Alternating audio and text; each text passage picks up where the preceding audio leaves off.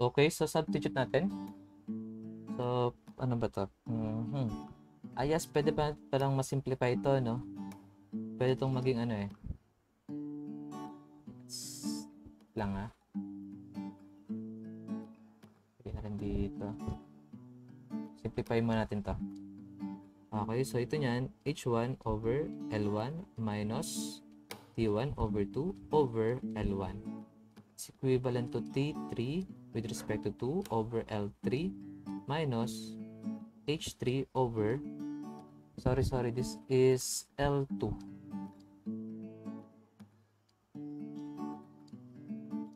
Okay, so check.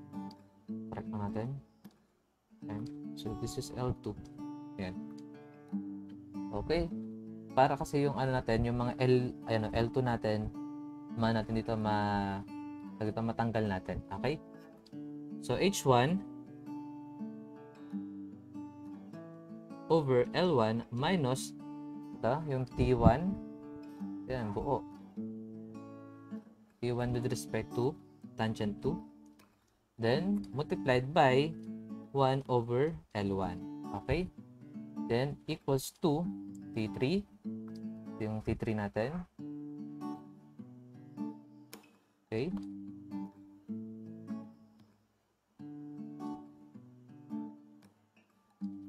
Okay? Then, multiplied by 1 over L2. Then, minus H3 over L2. Okay? Then, itong yes, ito siguro H3, ilipat na natin dito sa kabila. So, magiging H1 over L1 plus H3 over L2. Is equivalent to, ito rin. I mean, dito rin siya. Yan, sa kabila pa rin. Then, ito, ilipat natin sa kabila para maging positive. Yan. Oops. Yan. Yan siya. So, magiging positive to. Okay, so, ito niyan, magka-cancel out to eh. Yan. Okay, then ito, madi-divide to ng isang L2, no? Okay, then ito, magka-cancel out din yung isa. Matitira dito is L1, L1. Then ito niya, madi-divide ng L1. Okay, then ito, L2. Then ito, L2.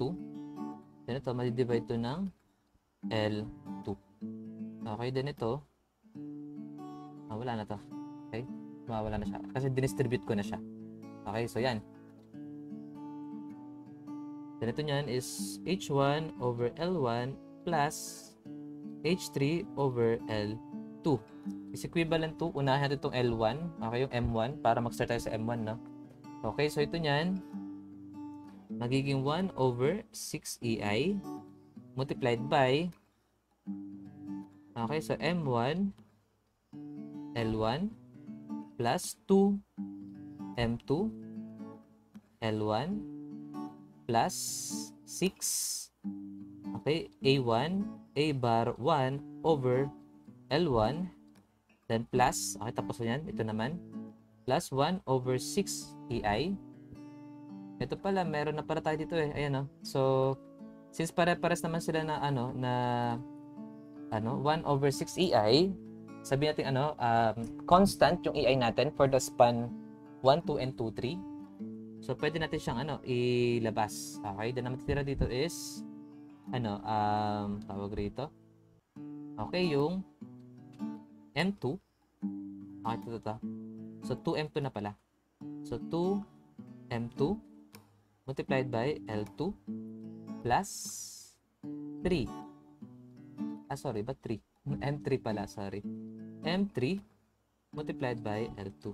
Then plus 6A2 B bar 2 over L2. Ayan. Okay, so tandaan nyo yung ating EI dyan is dapat nakadistribute talaga pati dito. Pero, i-assume na lang natin na constant yung ating EI. So, ngayon, malalabas natin sila or mag-factor out natin. Pero, alalahanin niyo kung sakali man na magkaiba yung I natin, okay, constant yung E, pero yung I natin is, magkaiba, then itong equation na to, madi-divide mo ng, ng over I, hindi ba? Then ito, madi-divide mo rin to ng kanyang sariling I, okay? So, let's say na ganyan na lang siya. Okay? So, ngayon, okay, so H1 over L1 plus H3 over L2 is equivalent to, pagsama-sama natin lahat ng pwedeng pagsamahin. Okay ito.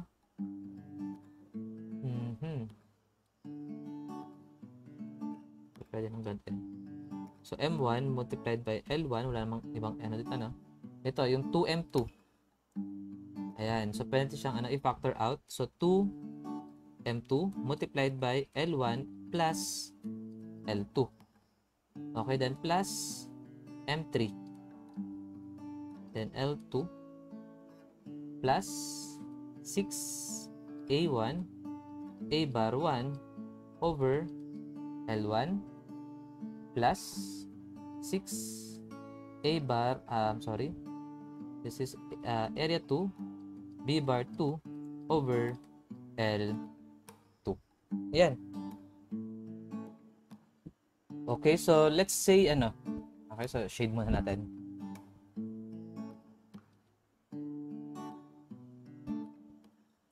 Yan, kasi parang ito na yung natin overall equation natin. Okay? Then saka natin i-analyze kung sakali mang magkakaiba yung EI natin. Okay? So, mangyari dyan,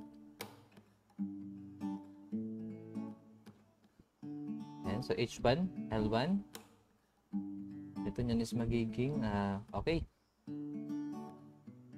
So, mangyari nyan ito, so pwede siya mahati dito, yan. So, M1, L1 over 6EI 1, 6EI 1, okay? Then plus, okay, so 2M2 multiplied by L1 over, okay, so L1 over 6EI 1 plus L2 over 6EI 2. Okay, so magiging ganyan siya, no? Then plus yung M3 natin, saan ba galing ang M3? Okay, sa L2, no? Okay, so ito nyan, M3, okay, multiplied by L2 over 6EI 2. Yan. Then plus ito. Okay, so yung A1 natin, okay, so sa E1, sa EI 1. Okay, so cancel out yung 6, no? So, mangyari nyo nito is A1, A bar 1 over EI 1, L1 plus, magka-cancel out din yung 6, no?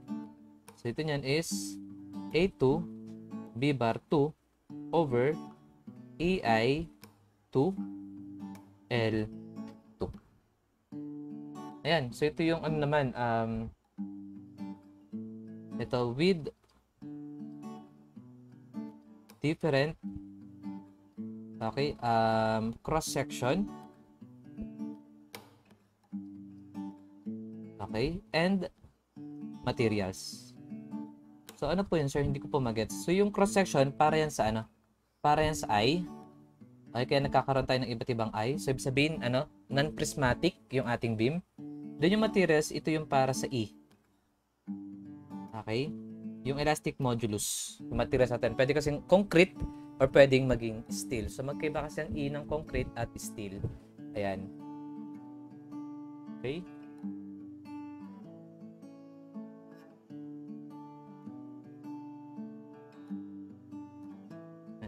Actually, pwede pa natin i-delete ito Yan. Okay? Kasi pwede pa natin i-simplify ito. Since naman sila, pare-parehas sila na over 6EI, pwede natin i-cross multiply ito Okay, so mangyari, pwede natin sabihin na 6EI multiplied by H1 over L1 plus H3 over L2 is equivalent to this equation. Ayan siya. So, ito nyan, with, ayan,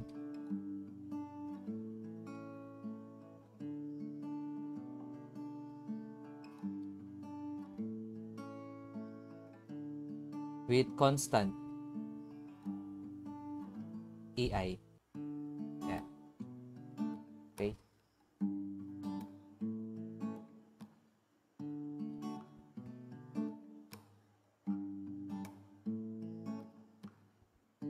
Ang pangit. Wait lang. Copy na lang natin to. Gawin niya ma-copy.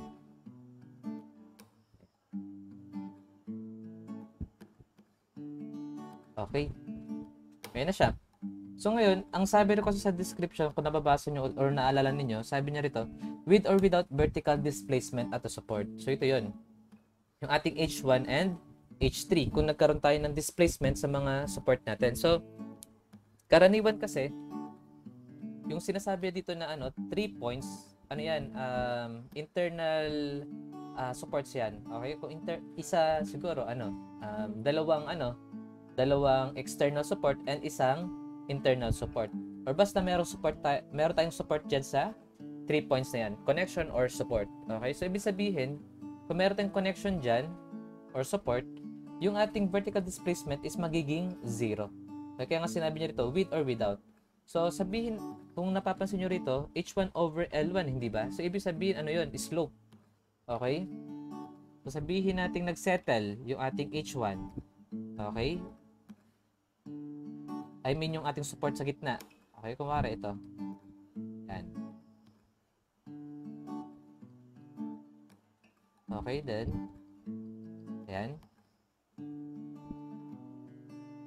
Then, sabihin natin nagsettle to. So, sabihin, gaganyan yan, hindi ba? So, ito yung sabihin natin H1. Okay, so sabihin, ito yung ating L1, then ito naman yung ating L2. So, nagkaroon siya ng set, ang H1 pala is dito, no? Dito pala sa kabila, no? Kasi 0.1, 0.2, and 0.3 pala. Yan.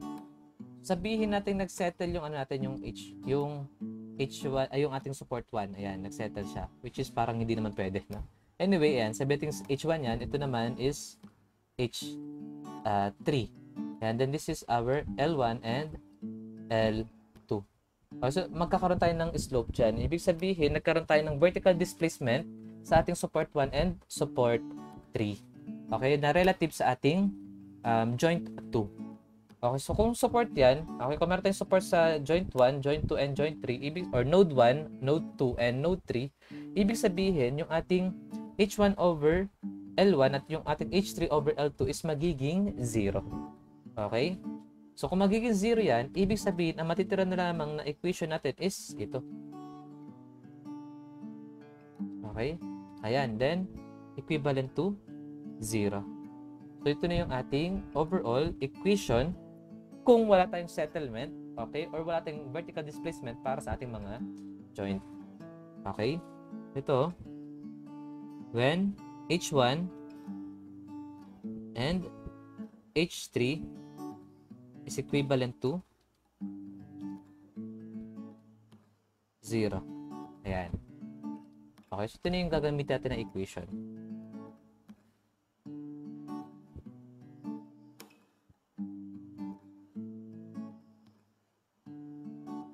Ayan. Okay, so yan. Ito yung ating three-moment equation. So, napakahaba, di ba? So, dapat memorize nyo lang yan. So, madali lang naman siya memorize, di ba? Sa ating yung span L1 and span L2, or para sa joint 1 and joint 3, imumultiply mo lang siya ng span niya. Ayan, di ba? So, sabihin natin ito. Ayan, L1. Then, yung ating moment 1, okay, yung moment natin dito is imumultiply natin ng L1, ng span niya. Then, yung ating moment 3 dito, sa ating joint 3, imumultiply mo lang siya ng span niya. Yun yung ating L2. Okay, then yung ating moment dito sa ating sa ating joint 2, ito twice mo lang siya. Okay, then i-add mo yung ating, or imumultiply mo siya sa sum ng L1 and L2. Bakit? Kasi nasa gitna na siya ng ating L1 and L2. So, since nasa gitna na siya, yung ating dito, yung span is, or parang mahati kasing moment natin di ba? Para sa L1 and L2. Okay, so ganun yun. Okay, then ito, yung ating 6A, yes, yung ating 6A1, A bar 1 over L1 at yung ating 6A2, B bar 2 over L2, ito naman is kung babalikan natin yung pinaka-equation natin, saan ba sila nanggaling? Ayan, so para dito yan. Okay, so ito. Yan yung ating A1 and A2. So ito, ibig sabihin nito is, kung titingnan kasi natin, ito yun eh, di ba? Okay, so, yes, deflection din to, no? So, deflection to. Okay. Wait lang. Hindi, kung area kasi to, sabihin natin, ano to eh, area ng moment to, hindi ba? Okay, so kung area ng moment to, so magiging ganito siya eh. So, kilonewton multiplied by meter squared. Kasi area eh. Okay, parang ito. Area nito. Kasi ito kilonewton, ano to eh, meter eh. Tinumultiply mo siya ng, ano, ng length, L1. Okay, so mangyari doon is, ano, kilonewton meter squared. Okay, multiplied by A bar 1. So, that is meter. Okay, so this is what? Kilonewton meter cube. Okay? Ayan. Then, i-divide natin ng, ano, ng L1. As kung i-divide natin ng L1 to,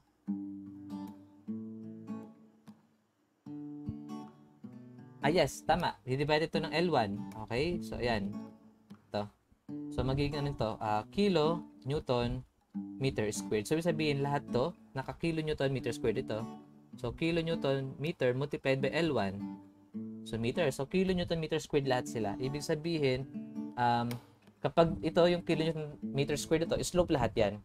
Okay, then kapag dinivide natin ng EI, ang makukuha natin doon is slope. Okay, so connected pa rin siya sa slope-deflection equation or do sa displacement method of analysis. Okay?